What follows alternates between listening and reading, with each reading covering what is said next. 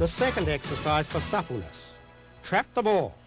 Place the same foot well behind the ball by means of and take it away in the opposite direction.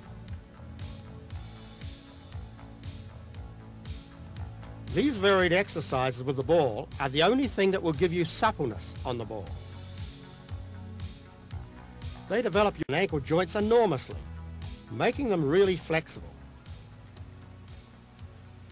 This makes it easier to twist and turn, which makes it easier to play the ball.